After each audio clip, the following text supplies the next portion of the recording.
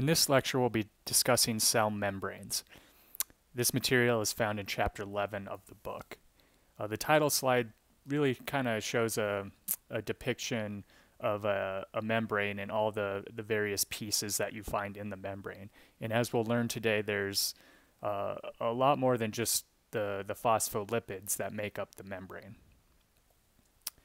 Specifically, what we'll be talking about, first we'll go through some composition of membranes, detailing what phospholipids are in them, sterols, and also proteins. Okay, all three of those make up membranes. Okay, it's not simply just lipids.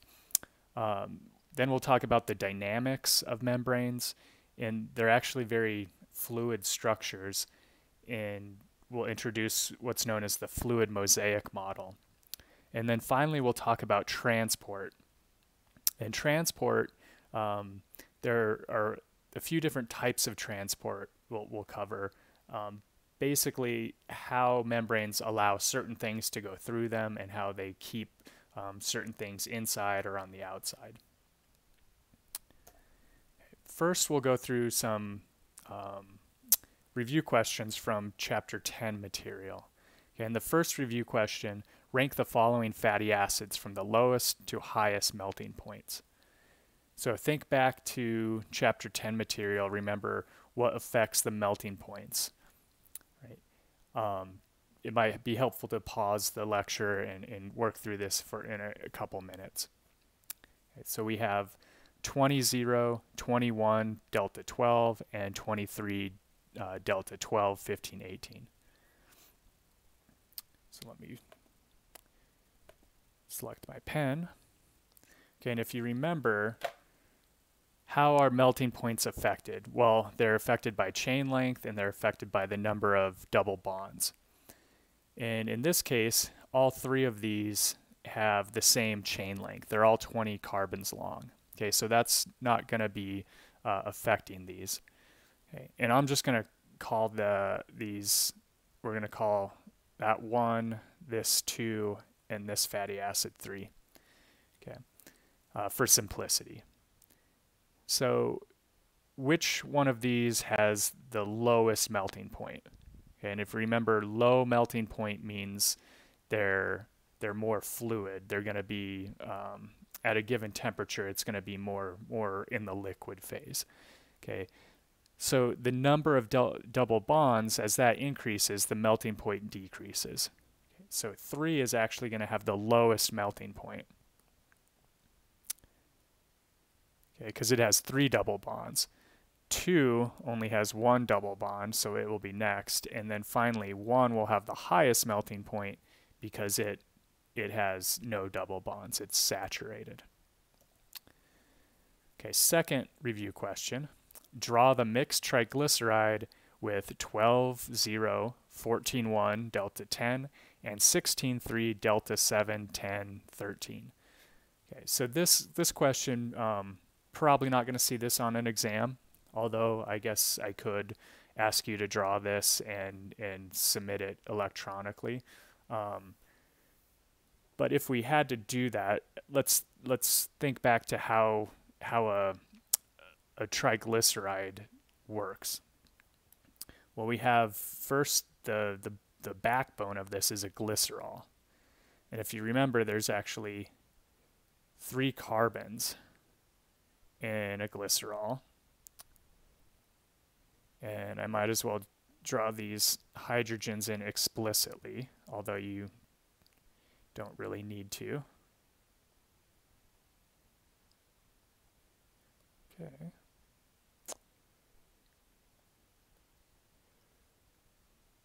Sorry, when I put my hand down, it makes marks on the screen.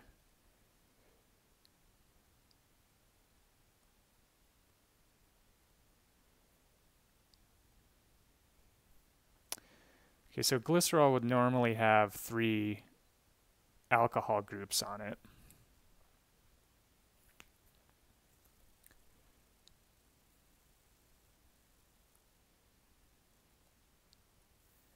Right, so those would be OHs normally for glycerol.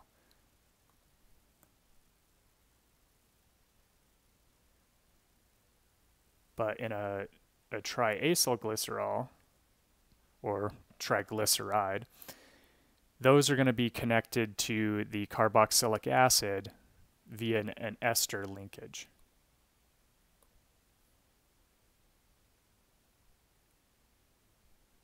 Okay, so we can draw our first fatty acid here. Okay, this we'll put 12-0 at this point. So that's carbon 1, 2, 3, 4, 5, 6, 7, 8, 9, 10, 11, 12. Okay, and that one doesn't have any double bonds, so it's pretty easy to draw. Okay, next we'll do 14-1 delta 10. Okay, we draw our ester linkage. And now we draw our chain, 14 carbons long, a double bond at position 10. Okay, so that's 1, 2, 3, 4, 5, 6, 7, 8, 9, 10. We make our double bond, 11, 12, 13, 14. Okay. And then finally we have 16, 3, delta 7, 10, 13.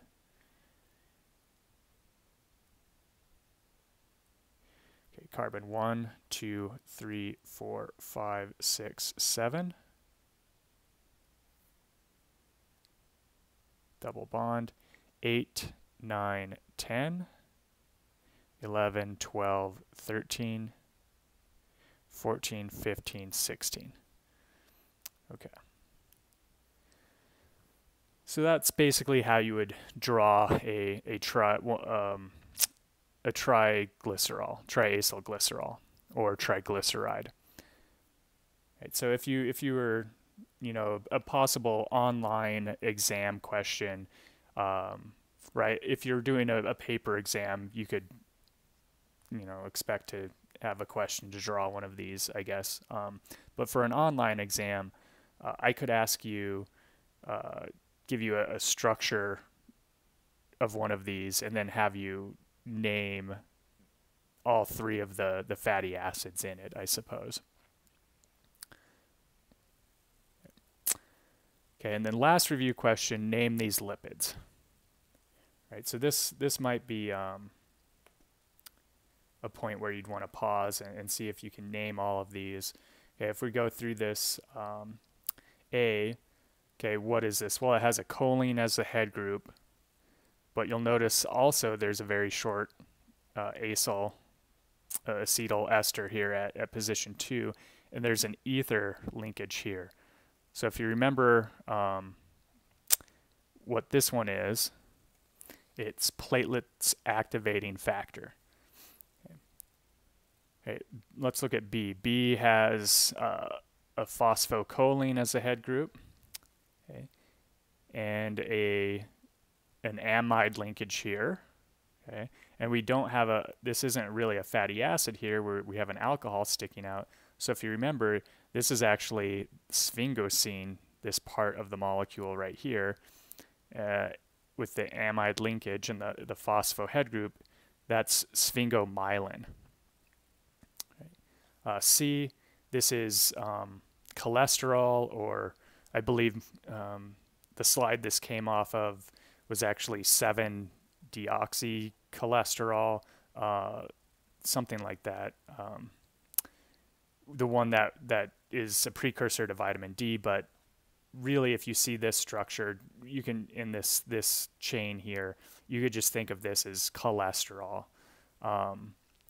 D, phosphocholine head group, and these are ester linkages, so this is what we would call phosphatidylcholine.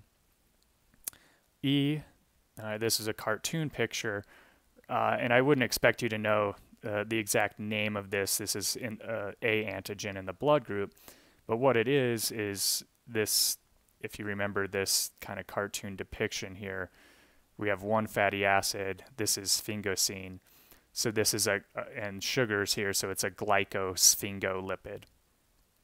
Right, F, this lipid here, highlighting the cis double bond configuration between 11 and 12. This is 11 cis retinal. Okay, involved in sight. Okay, and then the head groups, if we go through, if we can name these, right, we have 2 carbons and a amine group, so that's ethanolamine.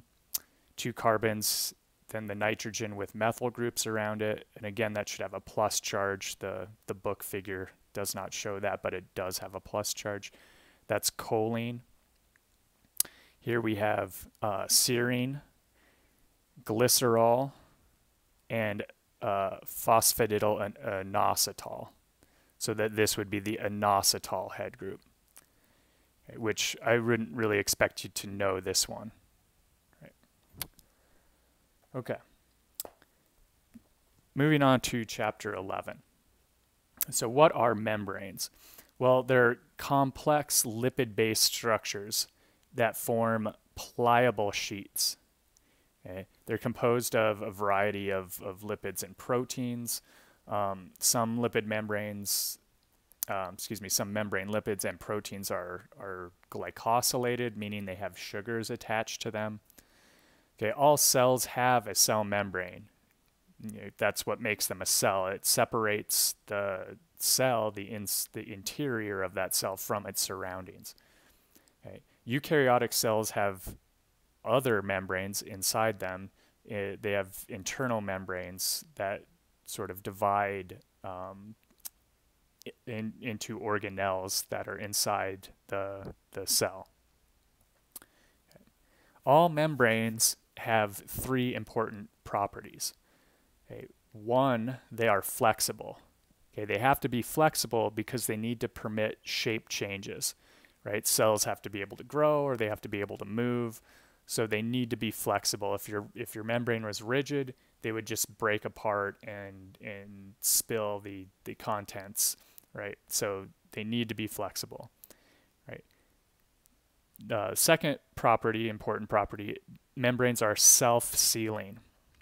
Okay, that means 2 membranes can come together to form one, to fuse together, and that's a process known as exocytosis. Membranes can also undergo fission, that is, they can divide into 2, right? And so cell division, that's very important. The fact that membranes can be divided into 2 separate compartments. Okay. And finally, the third important property, they are selectively permeable. They retain certain compounds inside, and they exclude other compounds from the outside. Okay, that's really important, because if they weren't, if there wasn't some selectivity in them, the contents inside would be the same as the contents outside, and that really wouldn't be conducive to life. This picture shows how many membranes are inside a eukaryotic cell. We have the plasma membrane would be sort of on the outside of this, but this is showing all the membranes inside. You have the endoplasmic reticulum, nuclear membrane, mitochondria have their own membranes, and then there's other compartments within the cell that contain membranes, like these secretory granules. Okay, so there's a lot of membranes going on inside a eukaryotic cell. Okay. Functions of membranes. Well, first and foremost, it defines the boundary of the cell. Okay, the outside plasma membrane gives the cell its shape and its boundaries. Okay. They also allow the import and export, okay, and that goes back to that property of being selectively permeable. Okay. They can selectively import things like nutrients, right, you need to get into the cell, and you can selectively export things like waste products from metabolic pathways, and also toxins. Okay. Another function of membranes is that they retain metabolites and ions within the cell. Okay, that still goes back to being selectively permeable. Okay. Membranes can sense external signals, and they can transmit that information into the cell. And we'll talk more about this in chapter 12, signaling pathways. But things like like an external signal, external hormone or growth factor can reach the outside of a cell membrane, and that signal can be conduced to inside the cell nucleus, and a specific gene then can be expressed. Okay. And membranes, help facilitate this process. It's sort of where that process starts for the cell. Okay. Another function, they provide compartmentalization within the cell. Okay? And you can think of this as being that kind of self-sealing property. And that's important because you can separate energy-producing reactions from energy-consuming ones. Right? If you have these reactions right by each other, it'll be kind of like a feudal cycle. You're producing energy and using it all at once, and that's not always good. So like the ATP producing reactions inside a mitochondria, right? Those are within the mitochondria, okay, and they're separated from reactions where you would be using that ATP energy. Okay. You can also keep proteolytic enzymes, so enzymes that digest proteins, away from the important proteins that need to be that you want to protect from being degraded at a particular time. Okay. Some common features of membranes: they're sheet-like, flexible structures, approximately 30 to 100 angstroms thick, so that's a pretty big range of thicknesses. Okay. The main structure is composed of 2 leaflets of lipids, and we call this a bilayer. We'll see pictures of this in a second. Okay, so membranes are usually, for the most part, you can just assume that all membranes are actual bilayers.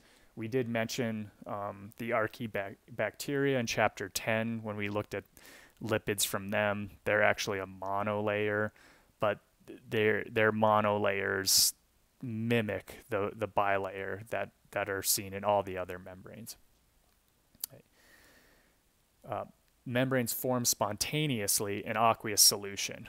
Okay? So there's no enzyme or machinery needed to build the membrane. It forms spontaneously, and that's primarily due to the hydrophobic effect, which we've discussed. Okay. Protein molecules are present in the membranes, in all membranes, and some protein molecules can span the entire lipid bilayer. Right. Membranes are asymmetric, and that what we're meaning there is that some lipids are found mostly on the inside of the bilayer, on the inside of the cell. Some lipids are found on the outside of a bilayer, or the outside of the cell. Carbohydrate are always on the outside of a cell. So if the glycosylated lipids or proteins are going to be on the outside of the cell. Okay. Membranes are also asymmetric in that they can be electrically polarized, and typically the inside would be the negative side. Right. They are fluid structures, okay, and you can think of them as kind of a two-dimensional solution of oriented lipids. And that's where this fluid mosaic model comes in. Right? It was proposed in the early 70s. Okay? And what it states is that lipids form a viscous two-dimensional solvent into which proteins are inserted and integrated. You can also think of it just in simple terms. The fluid mosaic model is proteins are in a sea, floating in a sea of lipids. Okay, that's really a simple way to state the fluid mosaic model. Okay. Integral proteins are firmly associated with the membrane. Oftentimes they span the entire bilayer. Peripheral proteins are more weakly associated and can be removed relatively easy. right? Some are non-covalently attached, and others are covalently attached to lipid membranes. Excuse me, membrane lipids. Okay.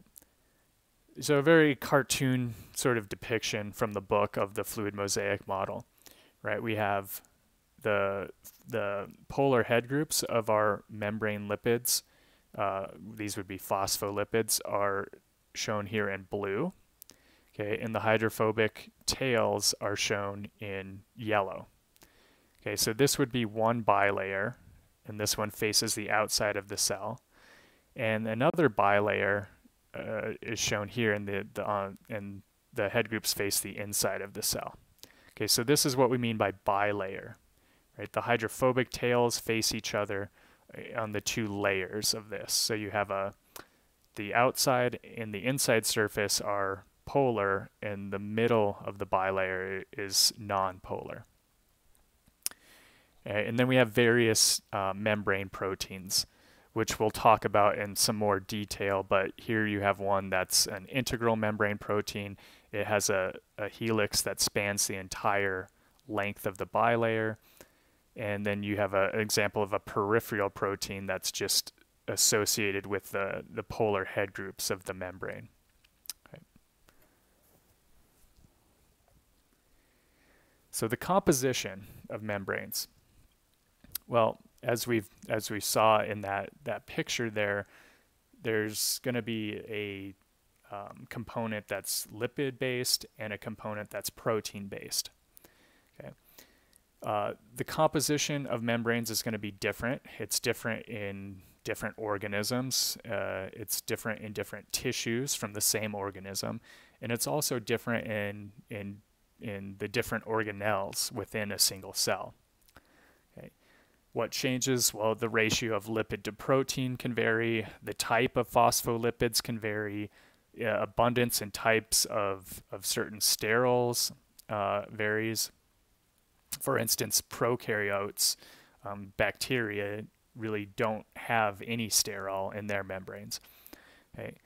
Cholesterol is very prominent in plasma membranes in our cells, but it's really almost absent in our mitochondria. Okay. Galactolipids, so lipids that have sugar groups attached, are abundant in plant chloroplasts, but they're really almost absent in animals. Okay. This table here, you don't have to know any of these values, but it just shows you the components by weight percent of various membranes. Okay, so myelin sheath here, we have 30% protein, 30% phospholipid, and almost 20% sterol, in that sterol being cholesterol. Right? Then you can see there, they do change. In E. coli, for instance, it's almost 75% weight protein in its membrane and only 25% weight phospholipid, right? So the amount of protein in a membrane is actually very, very high. Here's another figure showing this more graphically, how the composition of membranes can change. Okay, and these are looking at different organelles. In looks like rat liver cell membranes. Okay, so here's the plasma membrane. In orange is cholesterol, so it has a huge component of cholesterol in that membrane. Right, and blue is phosphatidylcholine. The darker blue is phosphatidylethynolamine. Some minor lipids, and then green is sphingolipids. Okay. So you can see that there's the plasma membrane has a lot of sterols. Mitochondrial membranes hardly have any. Okay, and they have this red component, which is cardiolipin. Okay, so really the point here to make is that different organelles are going to have fairly drastically different membrane compositions. Right.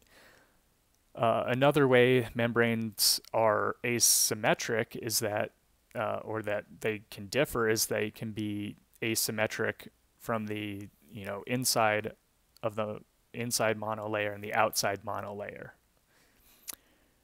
And this figure shows that. So this part of the plot is the inner monolayer. This part of the plot is the outer monolayer, and you can see that they're actually quite different in composition. Right. The outer leaflet typically has more of a positive charge. Okay, and that's reflected here with phosphatidylcholine and sphingomyelin. Both of those have an overall positive charge to them. Okay, and they make up the majority of the outer monolayer. Phosphatidylethanolamine and phosphatidylserine are the overall negatively charged amino acids, and you can see that they are in a higher amount on the inside monolayer. Okay, and that's not by accident. Okay, that has some biological significance to it. And when you see phosphatidylserine going to the outside monolayer, that has some signaling implications. Okay, so one, depending what kind of a membrane you're in, if it's in a platelet, phosphatidylserine on the outside will activate blood clotting. Other cells, when phosphatidylserine makes it to the outside in a large amount, that marks the cell for destruction, for apoptosis. Right, and it's kind of another figure showing this. So if we look here, the outside monolayer, we're going to have more sphingolipids, more positively charged lipids, and more cholesterol, or sterol. The inside is going to be predominantly phosphatidylethanolamine and phosphatidylserine. Okay, so that's on the plasma membrane, the outside membrane of the cell. The inside membranes, these vesicles, they're kind of going to be reversed. Okay, if you'll notice, the outer membrane of the vesicle looks like the inner membrane of the plasma membrane, right? And that's so they can associate with each other when they connect. Okay, and on the inside, that's where we're going to get the positively charged head groups and the cholesterol. Okay. Right, and in a similar with the Golgi body. Okay. So all membranes have some asymmetry to them. Okay. If we look a little bit closer at membrane proteins now, okay, and this figure kind of gives us an overview of what we have. We're gonna see throughout this lecture some examples of proteins that span the entire membrane, and some that have channels through them that can actively pump things from one side to the other, or just allow the diffusion of things through them. Then there are some that are buried in one side of the membrane or span the entire membrane. In various ways, we'll see different examples of those. And then we have things that are peripheral proteins that are only associated with one face of the membrane and not actually buried inside of it. Okay. So some functions of proteins that are in membranes. Well, you can have receptors, okay, and those detect signals from outside the cell. Okay, some various receptors are shown here, some examples. A light receptor known as opsin. You can have hormone receptors like the insulin receptor. Neurotransmitter. Acetylcholine receptor is an example of a neurotransmitter. Pheromones, things like taste and smell receptors would be examples. Okay. You can also have channels, gates, and pumps. Okay, so nutrients, ions, the potassium ion channel and sodium ion channels, and then also things like neurotransmitter, serotonin reuptake protein will it acts to pump serotonin back into the cell. Okay. And finally, enzymes. We don't really see many examples of these, but some enzymes can be membrane proteins. And in metabolism, you'll talk about ATP synthesis, and that the enzyme for ATP synthesis would be an example of an enzyme being associated with a membrane, being a membrane protein. Okay. This is the figure from your book showing membrane proteins. Okay, we're going to look at these in a little bit more detail. Okay, peripheral membrane proteins. Okay, they associate with polar head groups of the membranes or charged regions of integral membrane proteins. So in this example, we have a positive charge region of this integral membrane protein, and this peripheral protein is associating with that. Okay. They're relatively loosely associated with the membrane through ionic interactions with either the lipids or the domains of other proteins. And because they're sort of loosely associated, they can be removed by fairly gentle conditions if you disrupt the ionic interactions, either by adding higher salt concentrations or changing the pH. You can get these peripheral proteins to be released. So if you're trying to purify a peripheral membrane protein, things like adding salt or changing the pH, you can purify. You can remove those peripheral proteins and then purify them. Okay. When you do purify a peripheral membrane protein, they will no longer be associated with any lipids. Okay. The other type would be an integral membrane protein, and those are ones that are buried in the membrane, in the hydrophobic region of the membrane. Okay. They can span the entire membrane, so this example here would be a protein that spans the entire membrane, and it has a portion that sticks out on each side. Okay. They have asymmetry just like the membranes do, so different domains will face different compartments. Okay, so there's a directionality towards these integral membrane proteins. Okay, they're very tightly associated with the membrane, and that's because they have hydrophobic stretches in the protein that interacts with the hydrophobic regions of inside that membrane bilayer. So in this case, this integral membrane protein, this yellow part of it is the hydrophobic region, and it associates very strongly with the hydrophobic region of the bilayer. Okay. To remove an integral membrane protein, that requires the addition of detergents. Okay. And detergents are molecules that have a very hydrophobic part and a hydrophilic part.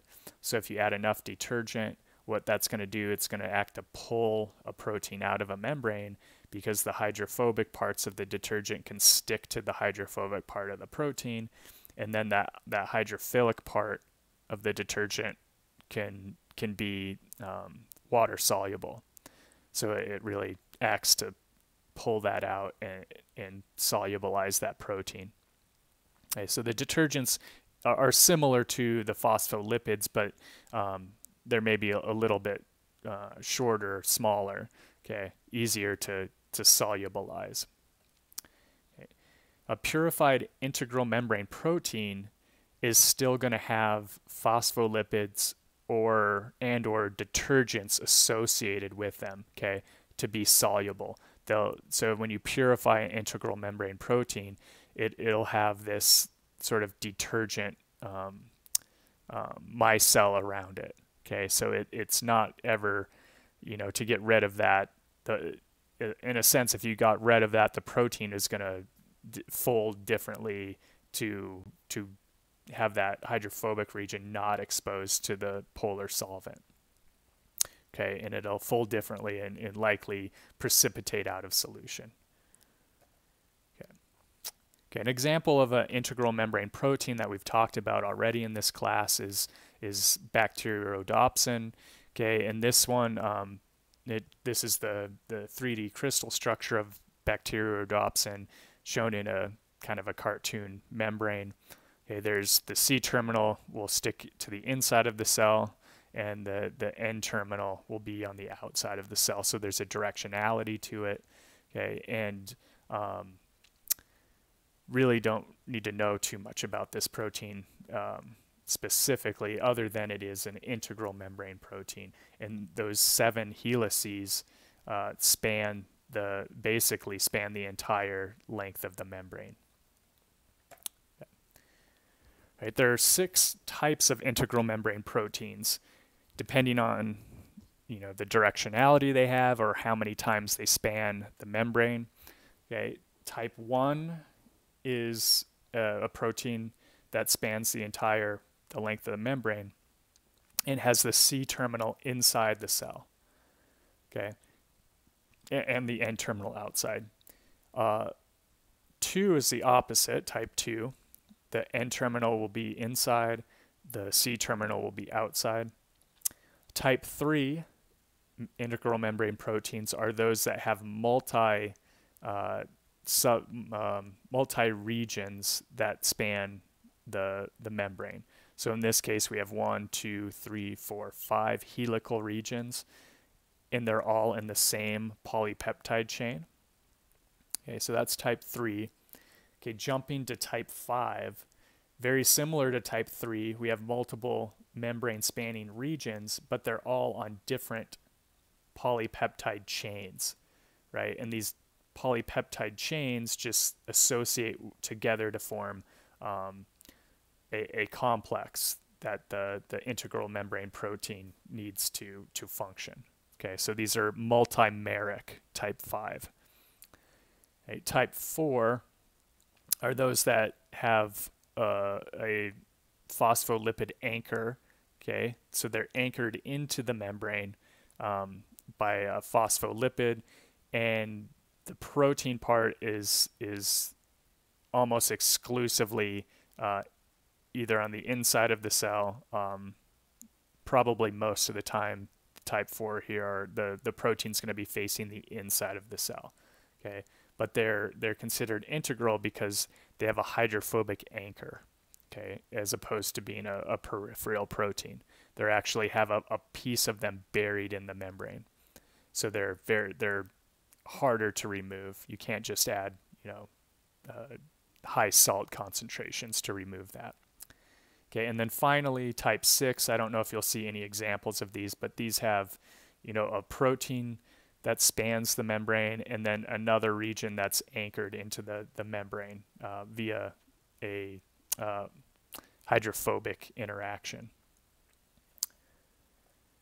Okay, so amino acids in membrane proteins are themselves sort of asymmetric. They cluster in different distinct regions. Okay, and as you'd expect, charged residues tend to cluster on the aqueous exposed, so either the inside or the outside portions of those integral membrane proteins. So charged residues are shown in blue, and you can see for the most part they're facing either inside the cell or outside the cell. Hydrophobic amino acids obviously would be in this region where the hydrophobic tails are inside the bilayer. What might not be as obvious though, tyrosine and tryptophan tend to cluster at the nonpolar and polar interface. So tryptophan here is in red, tyrosine in yellow, and you can see that they're very much focused, almost in some of these proteins, almost like a line, right where the interface in the membrane between the polar head groups and the hydrophobic tails is. Okay, you can think of those as forming kind of a seal, like a grease seal or something, right? They're big aromatic side chains, primarily hydrophobic, although tyrosine does have an OH group on it. But that those big sort of ring structures are good to make a sort of a seal, if you like think about it that way, from the aqueous portion to the hydrophobic portion. Okay. Now let's talk about some physical properties of membranes. So we talked about the composition. Now let's look into the physical properties. Okay, membranes are very dynamic structures and very flexible structures, and remember that's one of the important characteristics of membranes, is that they are flexible. Okay, they can exist in various phases and undergo phase changes actually. Okay, they're not permeable to large polar solutes and ions. Okay, and that comes back to them being selective. So big polar molecules and ions can't readily pass through a membrane. They are, however, permeable to some small polar molecules and nonpolar compounds. Okay, and that again goes back to them being sort of selective. Okay. Permeability can be artificially increased by some chemical treatment, and this is a way that we can get DNA into certain cells. Okay, we can add DNA with certain chemicals that makes it easier to pass through membranes, and that's in the lab. That's how we do some bioengineering to study the effects of certain genes inside cells. Let's talk about the phases of membranes. Okay, depending on the composition and the temperature, lipid bilayer can be in what we think of as two different phases, a gel phase or a fluid phase. The gel phase is more like a solid. Okay, individual molecules don't move around or don't move around as much. In the fluid phase, the individual molecules can move around, fairly freely. And heating causes the phase transition from the gel to the fluid phase. Okay, under physiological conditions, membranes are more fluid-like than gel-like. Okay, so they're more liquid-like than solid, and that's important because they have to have some fluidity to them for proper function. Okay, and just saying, gel or solid. And a liquid or fluid phase, either or is a little bit simplistic. As we'll see, there really are kind of a mixture between the two phases. But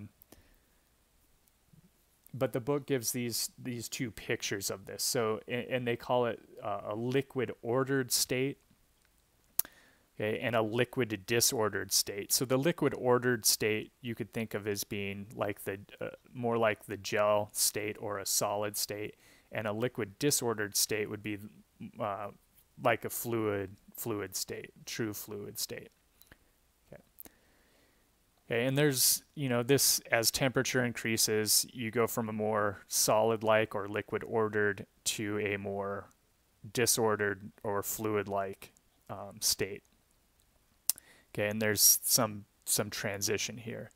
Okay, and it turns out that under physiological conditions, membranes are really kind of floating along in this transition region. So they're not completely solid or gel-like, and they're not really completely fluid or disordered. Okay, they're kind of a mixture of these two phases. Okay, what influences this fluidity of membranes? It's mainly by the fatty acid composition. Okay. More fluid membranes require shorter and more unsaturated fatty acids. Okay. And remember the difference, we sort of talked about that at the first review question in this lecture, right? Increasing chain lengths of the fatty acids is going to lower, raise the melting point. Okay, so at higher temperatures, cells need to have more saturated fatty acids or longer chain fatty acids. Okay, and that's to maintain integrity. You can't have, if you get too fluid, your membrane's going to be, too leaky, and it won't have the integrity needed. Okay, so at higher temperatures, you're going to have more saturated fatty acids in those membranes, or longer chains. Okay, and at lower temperatures, the opposite is true. You're going to need to have more unsaturated fatty acids or shorter chains, and that's to maintain some fluidity. Because if the membrane gets too solid or gel-like, things can't move around like they need to. And this table, obviously, you don't have to memorize these, but it shows you, it's pretty interesting. This is the composition of E. coli cells grown at different temperatures. And here are a list of the different fatty acids found in the membranes. Okay, and you'll see that these two are unsaturated fatty acids. These two are saturated. Okay, so as we raise the temperature, the percentage of our saturated fatty acids increases, right? That's to maintain integrity. Okay, as the temperature decreases, you can see that the unsaturated fatty acids, the percentage there increases, and that's to maintain fluidity. Right. Another very important molecule in terms of membrane dynamics are sterols. And in the case of eukaryotic cells or animal cells like we have, cholesterol is that sterol. Okay. And sterols, like cholesterol, help maintain rigidity and decrease permeability. So they're sort of twofold. Right. And other organisms like plants and fungi have their own versions of cholesterol, different types of sterols. Right. So how does cholesterol work? Well, it's very planar, and it has very hydrophobic, that steroid nucleus there is very hydrophobic, so they kind of position themselves almost like plates between the fatty acid chains of the phospholipids. So they can kind of stack in between there. Okay.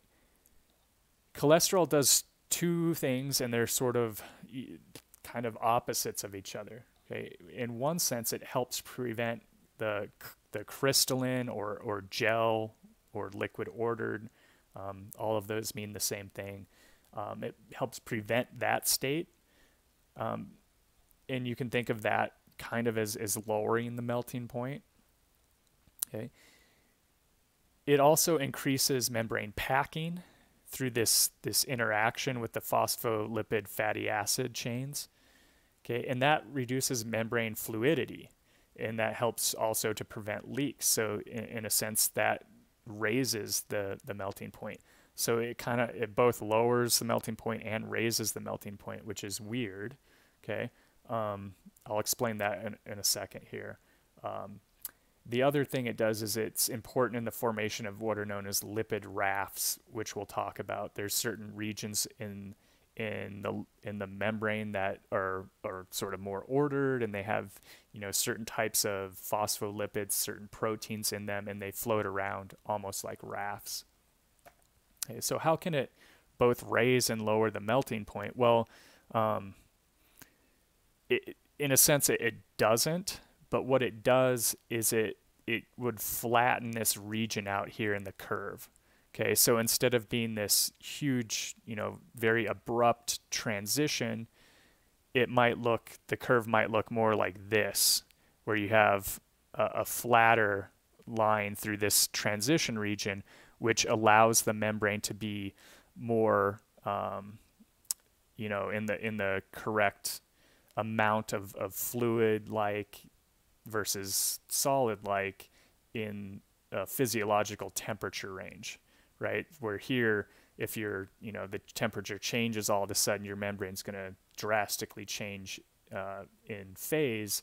If this line was flatter, that cholesterol really makes happen that gives it a bigger temperature range where it has the optimum fluidity. Okay. Membrane dynamics. Let's talk about how the membrane becomes asymmetric and how it stays asymmetric. Right? We can watch individual lipid molecules as they move what we would call laterally within a single bilayer. So if we look at this one, it can move relative, either in 2 dimensions in a single bilayer. Okay, and this would be uncatalyzed lateral diffusion. That happens very fast, something like 1 micrometer per second within a leaflet. Okay. Okay, every component of the membrane exhibits some sort of asymmetry. Okay, lipids, there's outer and inner leaflets have different lipid composition. Proteins, as we mentioned, certain peripheral proteins are only associated with one side of the membrane. Integral membrane proteins have different domains on different sides, so they insert in the membrane in a certain direction. Lipid modification of proteins targets the protein to a specific leaflet. Okay, so proteins are asymmetric. Carbohydrates, again, as we mentioned, they're only on the outside of the cell, so they're also asymmetric. Okay. Now let's look at if we talked about a membrane, let's say this is the outside of the cell, flipping over to the inside of the cell. Okay, so flips from a leaflet to another are rare, right? So uncatalyzed, so we'd call this flip-flop diffusion. They're very rare because you have that polar head group has to go through the hydrophobic region of the membrane, and that's obviously pretty unfavorable. So the half-life of these a lipid doing this is something in the order of days. So that's a very slow process.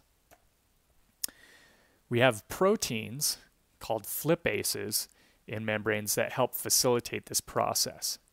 Okay, they catalyze transverse diffusion or the flip-flopping, if you want to think of it that way.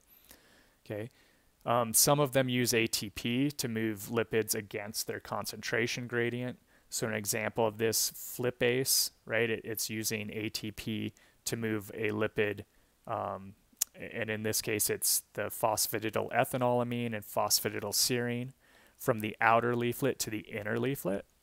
Remember that phosphatidylethynolamine and phosphatidylserine are more concentrated on the inside leaflet, right? So that if you had your membrane form spontaneously, the amount of different phospholipids on the outside and inside, they're going to be about the same.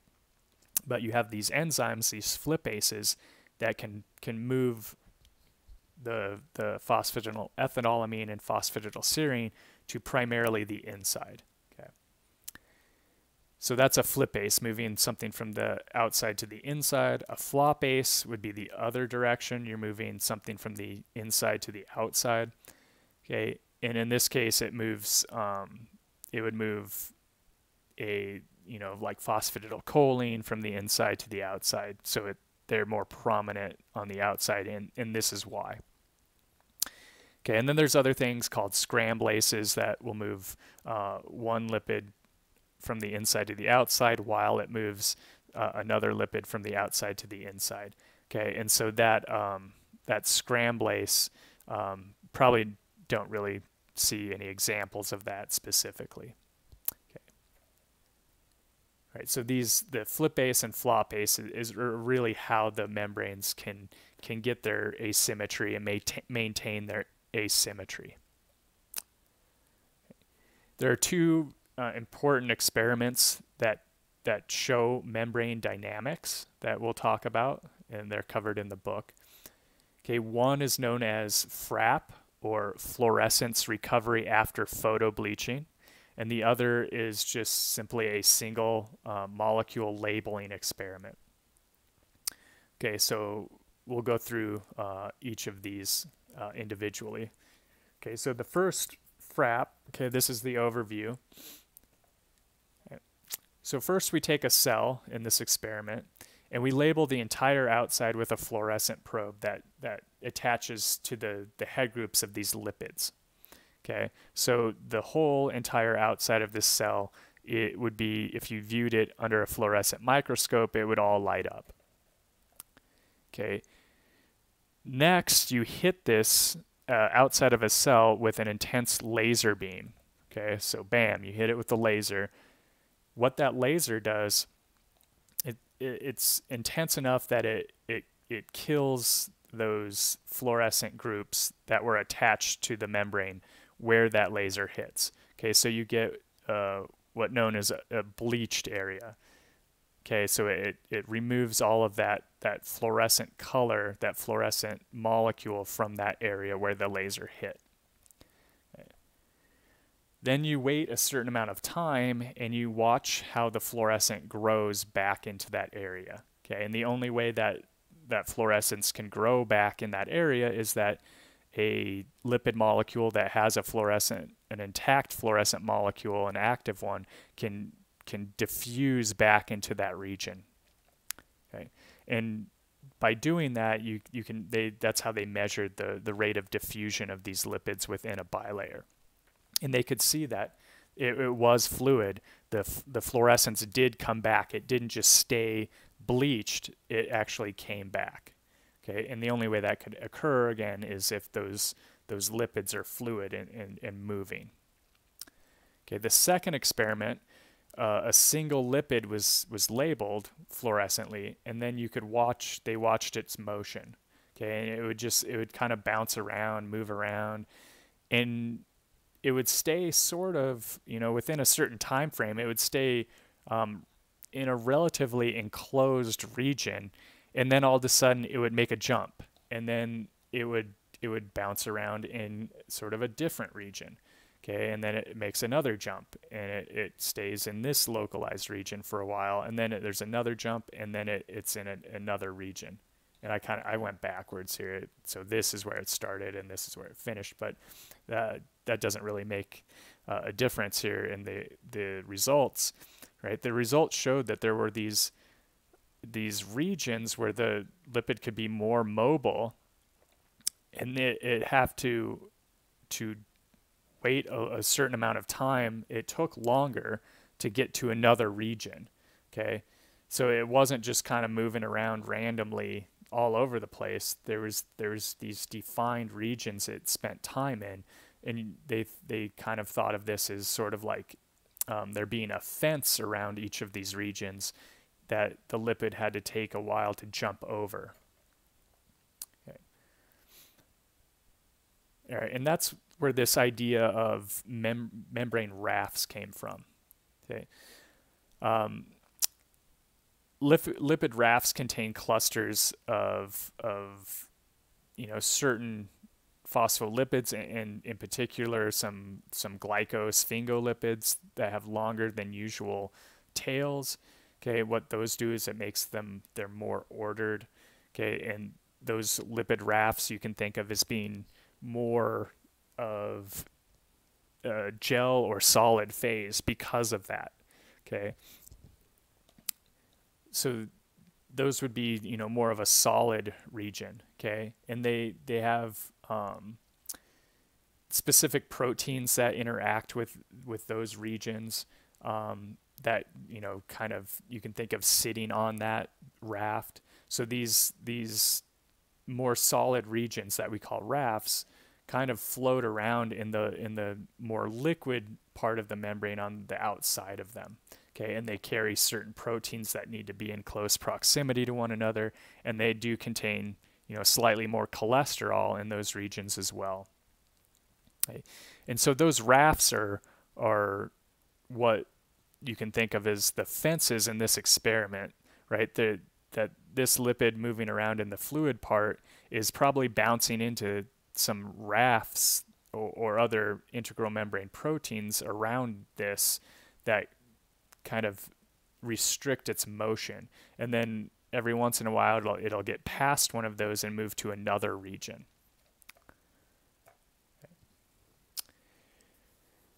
Membrane fusion, membranes can fuse together, and that's without losing continuity, which is very important. If a membrane had to fuse and it let things leak out when it was doing that, or leak in from the inside, that would obviously be very bad. Okay, this fusion can be spontaneous, or it can be mediated, controlled by proteins. Okay, and some examples of protein-mediated fusion are entry of viruses like the influenza virus into a host cell, or the release of neurotransmitters at nerve synapses. Right, and these, you won't need to know examples of these, but if you're interested, there's, exocytosis is when something, a vesicle from the inside of the cell fuses with the plasma membrane and lets that out. Endocytosis is the opposite, where you have something from the outside of the cell kind of create a bubble in the plasma membrane, which then turns into a sort of vesicle on the inside. Okay, viral infection, right? We've mentioned that before. That virus connects with the membrane somehow via a receptor or something that the virus is targeting that's on the outside of the cell, and then it fuses its membrane with the cell membrane and injects, its DNA or RNA into the cell. Okay, sperm cells and egg cells react by fusion, okay, and then there's other sort of internal fusion mechanisms as well. Okay. Neurotransmitter release, that's another example of the protein-mediated fusion, and those are by the snap and snare proteins. And again, this is outside of the scope of our class, but if you're interested, there's, at least at one time fairly recently, there was a lot of research going on with these snap and snare proteins. Okay, moving on to the third section, transport across membranes. Okay, cell membranes are permeable to small nonpolar molecules. Those can passively diffuse through the membrane. Passive diffusion of polar molecules is more difficult because it involves first the desolvation, the getting rid of the water molecules that are associated with a polar molecule, right? So they have a very high activation barrier to get a polar membrane through a polar molecule through a membrane. Okay. Transport across membranes can be facilitated by proteins that provide alternative paths, diffusion paths. Okay, such proteins are called transporters or permeases. There's, as we'll see here on the slide, 6 different types that we'll sort of talk about of transport. Okay, one is simple diffusion. Okay, simple diffusion. In this case, we're looking at something from the outside of the cell diffusing in. Okay, this only happens, simple diffusion, for non-polar compounds. Okay, and it has to move down a concentration gradient, so that the concentration of S has to be greater, in this example, on the outside of the cell than the inside for it to passively diffuse through that membrane. Okay. Facilitated diffusion is something that moves down an electrochemical gradient. Okay, but it can be a polar molecule now, but it's being helped across that membrane by a channel, a protein that will, help it. And we'll see an example of this in a second. It just helps lower the activation energy of that polar molecule moving across the non-polar membrane. Okay. So those are diffusion. Okay. The next examples that we'll see are active transport. So one is primary active transport, And that's where you're moving against an electrochemical gradient. So in this example, S is going to be a higher concentration on the inside of the cell, but you're still moving it from the outside to the inside. Okay? And you do that using ATP as that driving force. Okay, so you're using ATP to actively, the hydrolysis of ATP to actively push more of this S solute molecule inside, or substrate molecule, I should say, inside. Okay.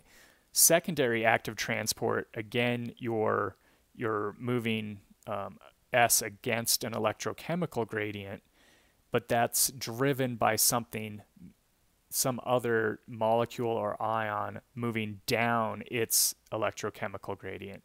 So in this example, this ion will be in much higher concentration outside of the cell, so it will want to move. There'll be a electromotive force to move it to the inside of the cell, and you're coupling that energy of this, doing this spontaneously, this spontaneous movement of that ion, with the non-spontaneous movement of your substrate going from a low concentration into a higher concentration.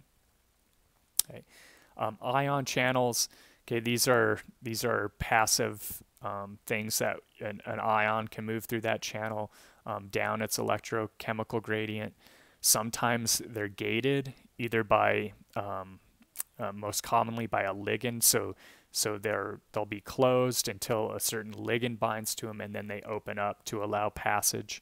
Okay, and then something that we really won't ever see an example of in the class, but ionophore mediated ion transport is when an ion would bind with another more hydrophobic molecule, be brought into the cell, and then that ion would be released. But I've never seen an example of that in class.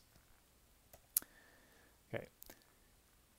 Right, so this is, if we're looking at a polar molecule just simply diffusing through a membrane, what that would look like. Well, it has a sphere of hydration around that polar molecule.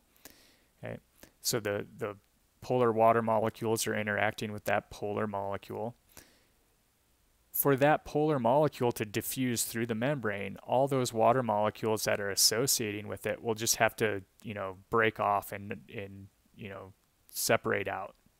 And that actually, if you're looking at the free energy of that to break those interactions of the water molecules, you pay a pretty high free energy price for that. Okay? And as you're going through the membrane there with your polar molecule, that's also a pretty high free energy, because your polar molecule can't interact with any of the hydrophobic groups. Okay. Then on the other side, again, you're going to need to recreate that hydration sphere. So the free energy of that process is shown here in red, and that delta G of the transition state is really high.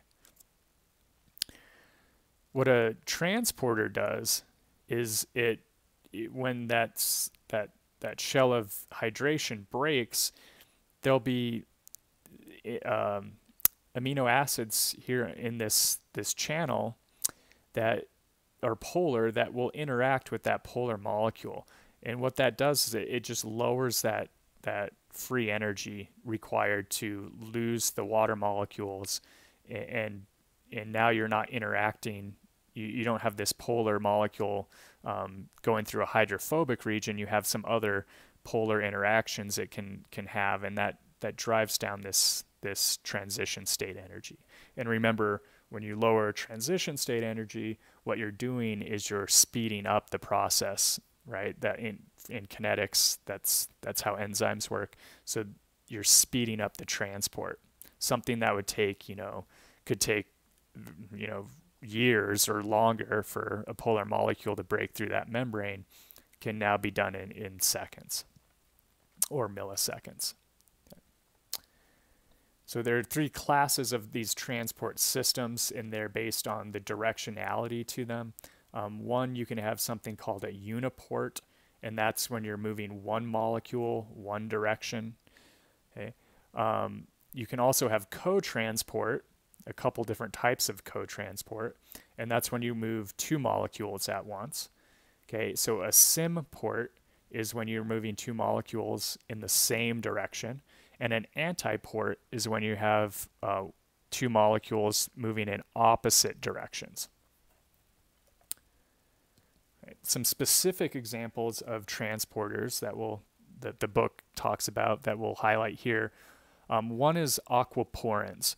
Okay, what aquaporins do is they allow water passage through membranes, and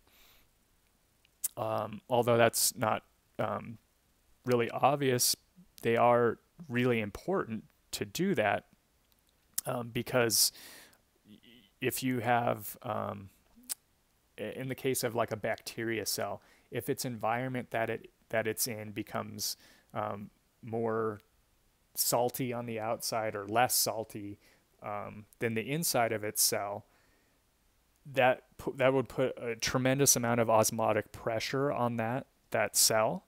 And if it doesn't have a way to normalize the osmotic pressure between the inside and the outside of the cell, that cell could burst, right? And then the bacteria would die.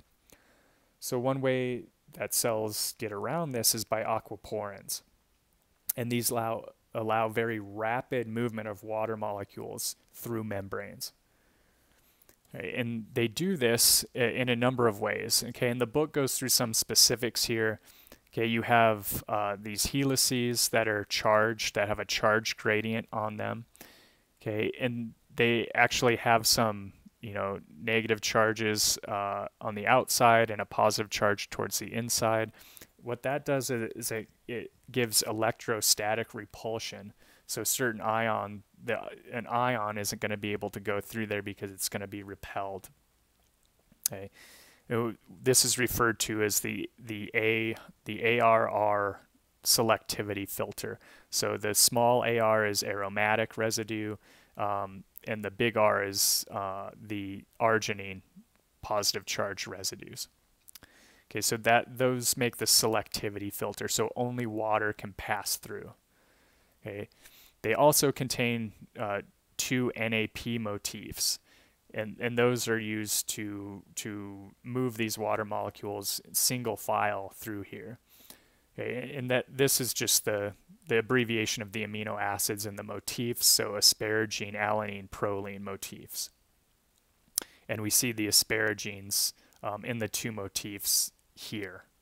Okay, and water molecules move through this very orderly and in single file. They move through these channels. And you can see that each step they have some hydrogen bonding interactions. And what else is interesting is that they go in with the oxygen, facing inside on the channel that they're going through. The oxygen molecule will face, in this case, it would be facing down. And then at a certain point here, it flips and reorients, and then the oxygen molecule would be facing up as it comes out this side. Okay, so there's some very specific things that this channel does with water, and when it does that, it can move these water molecules through very, very fast. Okay, and I included this Wikipedia page. Peter Agri was the one that did a lot of research on these aquaporins, and this website aquaporins.org is something, if you're interested, you can look and find a lot of information about these. Right. Another example of a transporter that we've mentioned before in this class was this in the bicarbonate cycle. Okay, in blood cells you have the carbon dioxide. It's relatively nonpolar. It can diffuse through the membrane. Okay, once it's in there, an enzyme called carbonic anhydrase converts it into bicarbonate. And then you have this transporter in the membrane that can move bicarbonate to the outside. It actually works in both directions, but in this example on this side, it's moving bicarbonate to the outside, and it does that at the same time it moves a chloride ion from the outside to the inside. So this would be an antiporter. Okay, it's moving, it's doing co-transport to things at the same time, but they're moving in different directions. Right, if we look specifically now at active transport, okay, remember there are two types. We have primary active transport, and that's where we're moving one thing in one direction, and it's using ATP to do that. Okay, so we're moving, in this case, S1 is lower concentration inside the cell, higher outside, but we're moving it to we're continuing to move it to the outside against its gradient by hydrolyzing ATP as our energy source. A secondary active transport is when you use the movement of one thing with its concentration gradient. So here S now is moving with its concentration gradient, and we're doing that along at the same time we're moving something else, S2, against its concentration gradient. Okay, so this would be an example of a sim port because it's moving two things in the same direction. Okay. Oftentimes, this secondary active transport, how is it generating the concentration gradient of S1 that's needed to move S2? Well, there's another channel for S1 that's using ATP.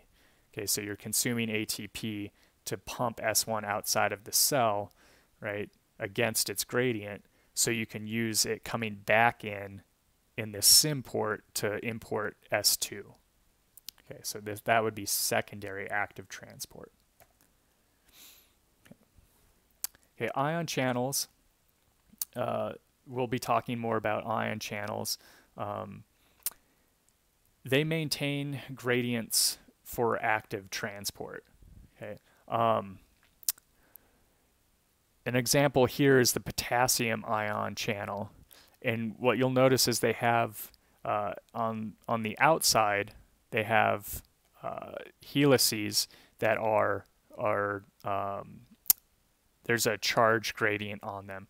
Okay, and their negative side is facing more towards the inside here. Okay, and that negative charge is going to help stabilize the positively charged potassium ion that's going through that channel. Okay, so that's one way they're specific. The other way in which they're specific is the channel size here is very specific for the size of the potassium ion. And if you look down the outside of it, down the middle of it, you'll see that, right, that channel there is really anything bigger than that potassium ion isn't going to fit. Okay, and other things that are smaller than it aren't going to get the same interactions.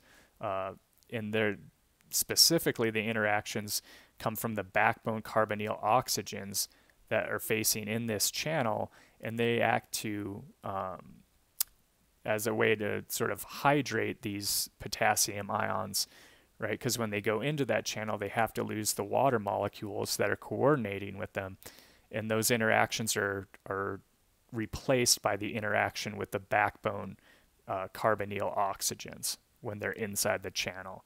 And the spacing of those is such that they only really interact with potassium precisely. Okay.